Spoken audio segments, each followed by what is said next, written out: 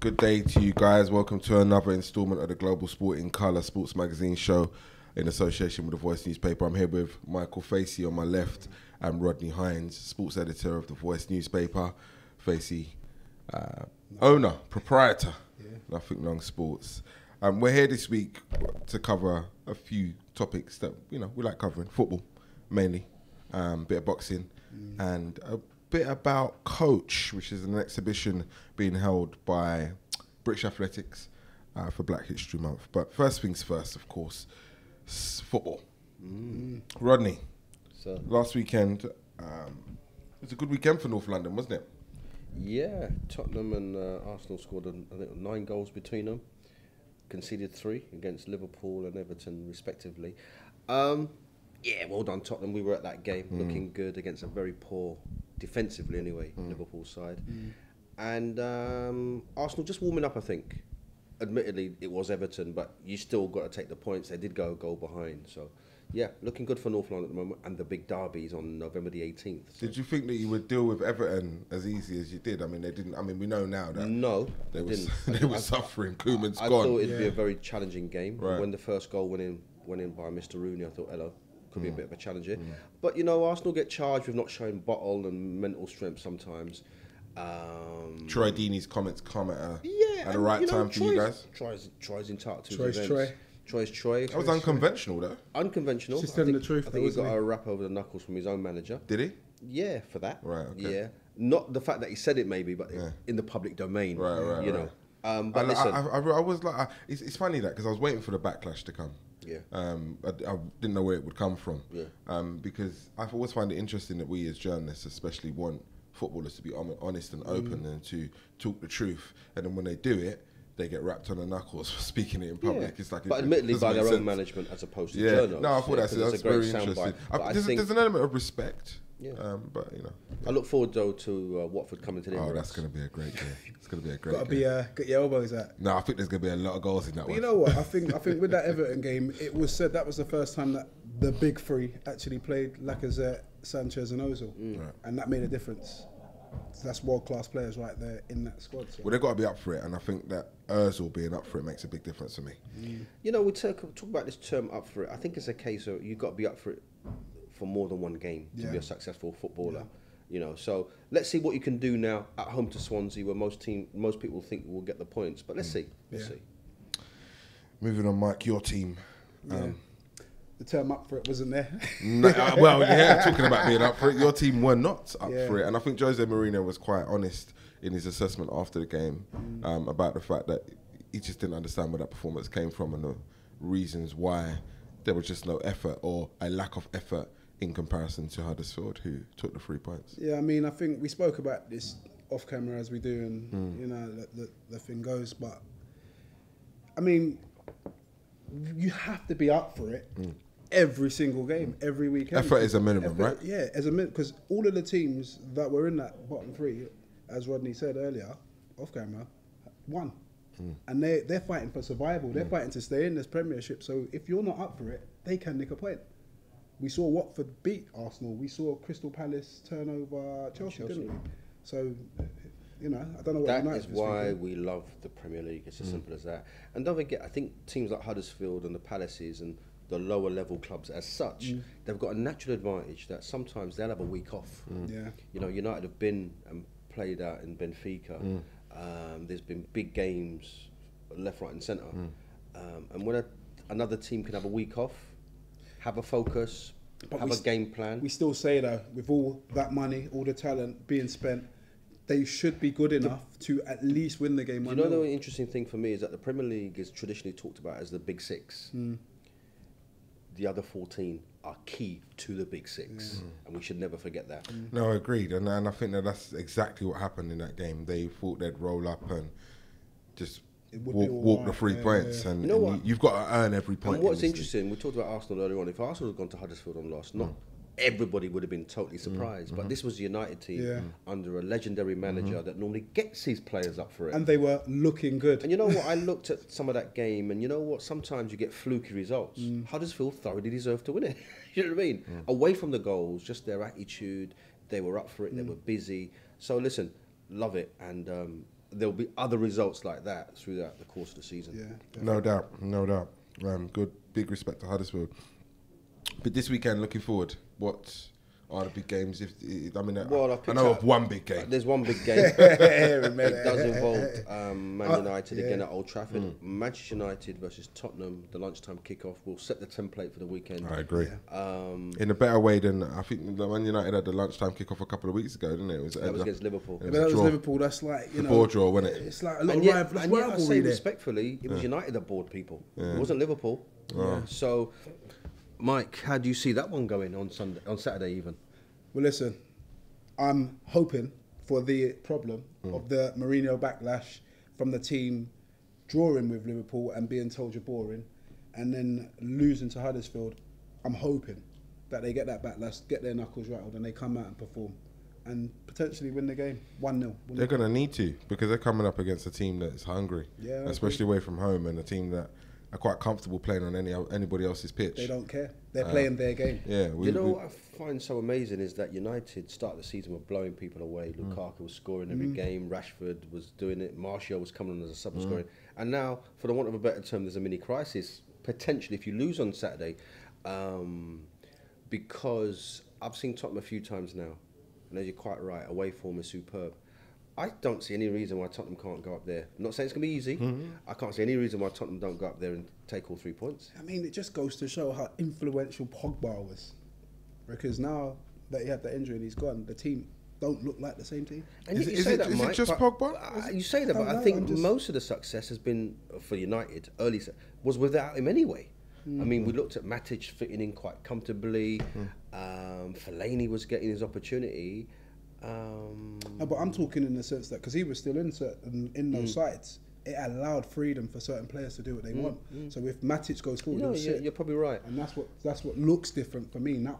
Do you know what I find, and I don't really think there's a crisis at United. I just think they just had a couple of results that like make people. No, I'm not calling it a crisis, but people like us will say it's a crisis. No, of course. Having lost at Huddersfield, having lost to a title rival. It's also bearing in mind what City are doing.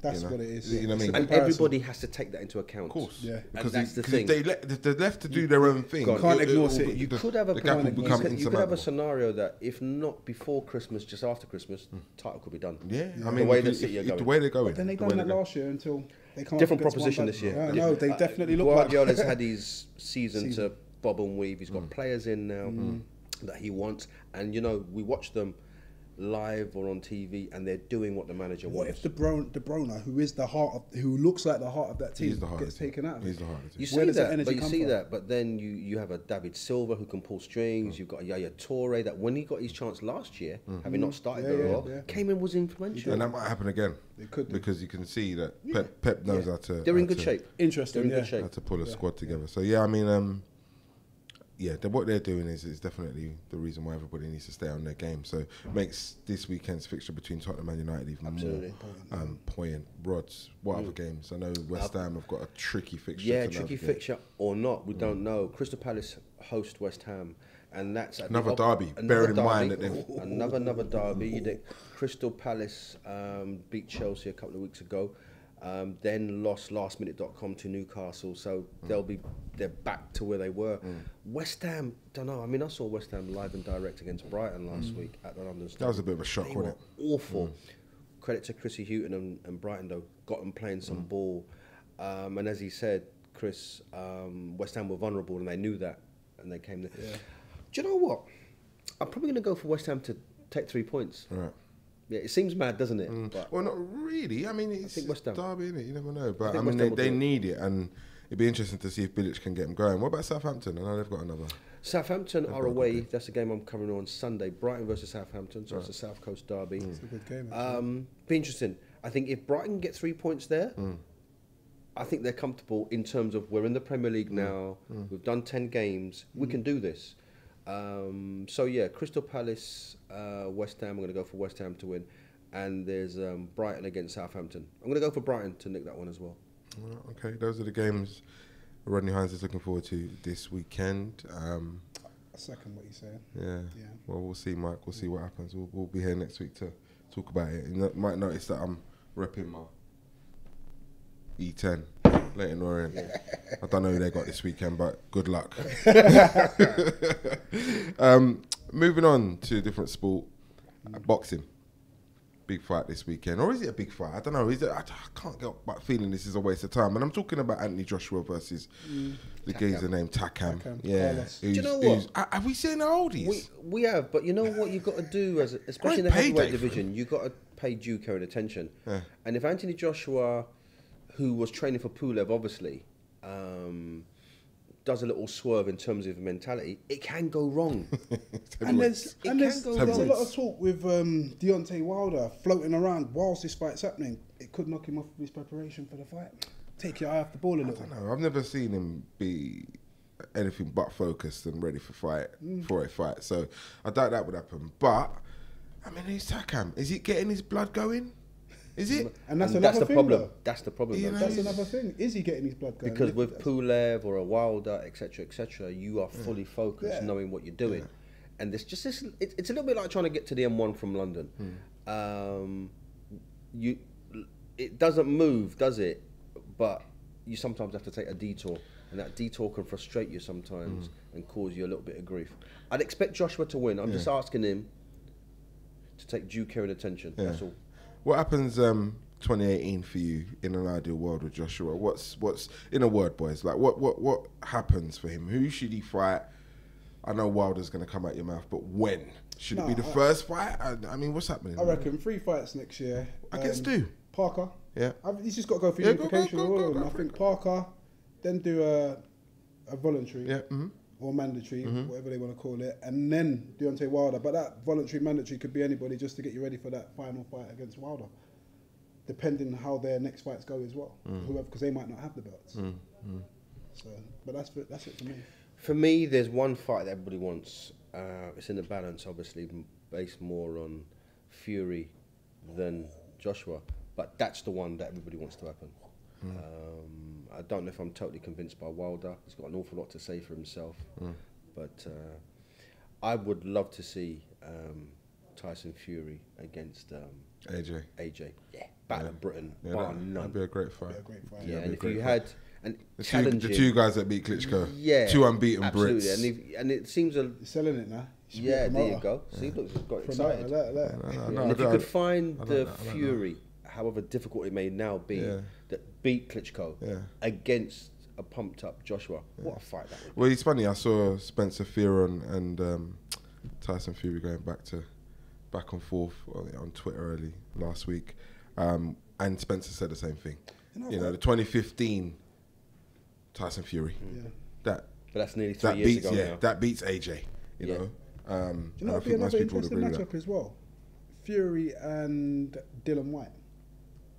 Fury and Dylan White would be another interesting little scrap that could potentially take. Dylan would have to put himself in a position where he's got something that Tyson wants. Yeah, definitely. Yeah, because Tyson wouldn't take that fight. He's going to need a warm-up fight before that big one. Yeah, but that's not a warm-up, mate. It's not. I know, that's what I mean. He's going to need running into a brick wall. No, Dylan's a big fight. Yeah, that's a hard scrap. He's got a fight coming up. He's fighting Hellenius, isn't he? Hellenius. On the same bill, isn't he? Hellenius. Yeah. Listen, Dylan, if you're watching, I hope you destroy him. Yeah. Do what you got to do, mate, because I think you're on the precipice of possibly getting that big fight with Anthony, with Deontay. None of them won it. Well, I don't know. AJ have it. He's had it before. So yeah, good luck to Dylan. Good luck to AJ this weekend. You know what? We spoke to Frank Bruno, who had some positive things to say about AJ, and you know, I think that the world should be aware of this. So just take a little look at this clip. He's doing a good job. He's on his game. He needs, you know what I mean, to learn 1 and 2 things, but take into consideration he's only had 20 fights and he's knocked out every single person that's put in front of him, and he's on point and he's on his game, and God bless him, and I hope he does very well. Big Frank, you know, he's a very serious guy. As he says, innit, he met some serious cups of tea. Yeah. On his Black History Month travels. I got so much respect for that man. Got to, definitely. You know, and his book came out last week. Let me be frank. I just think that he was born so that he could write that book. Let me be frank. Absolutely. All right, let him be frank. All the best, Frank. Looking forward to sitting down and speaking to you again in the future. Moving on from boxing to track and Black History Month, because we've got to salute Black History Month. We're at Kick It Out, as you can possibly probably see.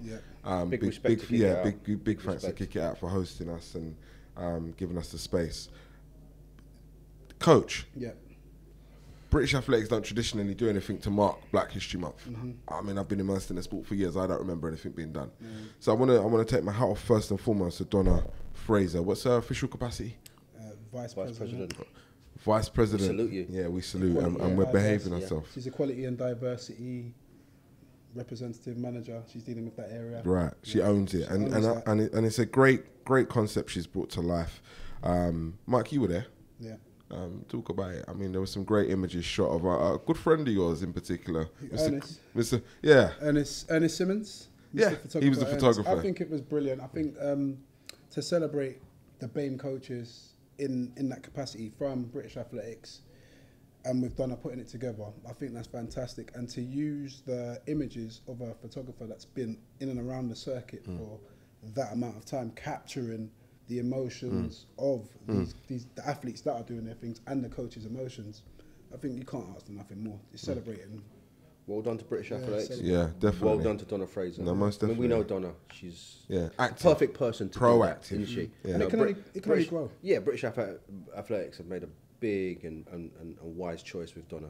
Yeah, agreed. Because knowing her as I do, as we all do, this is just a start of certain things for her. Oh well, even her, Jason Gardner. Yeah. I think they do a great job. So yeah, They can get their claws into and do what they've got to do from grassroots all the way up now and see how they go. no, salute for those who are in charge of making that decision to appoint her. Keep her there as long as you can. She's very, very proactive. I mean, the Voice newspaper were media partners for the Coach Exhibition, and that really come as a result of Donna having the vision to partner up. And the context. There you go. So yeah, good luck to her. Boys, any other business? I know there's a Formula One driver vying for his 4th title. We thought he was going to do it last week. It didn't quite happen. Can it happen this weekend? It's going to happen. Yeah, It I will don't see any happen. reason why not. Can't see. Yeah. Another man we've got to salute. Yeah. Our back page reflects what he's doing at the moment. Right. In this particular example, it's with Usain Right, Bolt. yeah. But he's on point. Listen, consummate professional. Did what he did in the States last week. I mean, the guy's only lost one race since the summer break. At Yeah. the start of the season was 20 plus points down. So Lewis Hamilton, that knighthood has got to come sometime soon, as far as I'm concerned. Well, I mean, that's all we'll be Yeah. talking about until he gets it, right? Absolutely. So, Yeah, well done. It's coming in Mexico this Sunday. I'm Yeah, sure. definitely, 100%. listen, that's another global sport in colour. Actually, before I wrap up, Yeah. Blacklist, football blacklist. How's it going? Yeah, How's it Football going, Black- founder? Football Blacklist is back next month, and we'll talk about that. Probably do a live podcast with my co-P, Leon Mann, next week. Bigger and better than March. Shout out to the Premier League. Shout out to the Premier League 100%. for true. It's going to be exciting.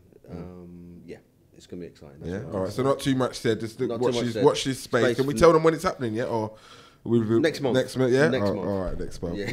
We don't want no one stragglers turning up. That's right. Yeah, invite only. Invite only. Invite only. Well, that's Global Sport in Colour, sports magazine show in association with the Voice newspaper. Big thanks again to Mike, Facey, Rodney Hines. See you guys next week.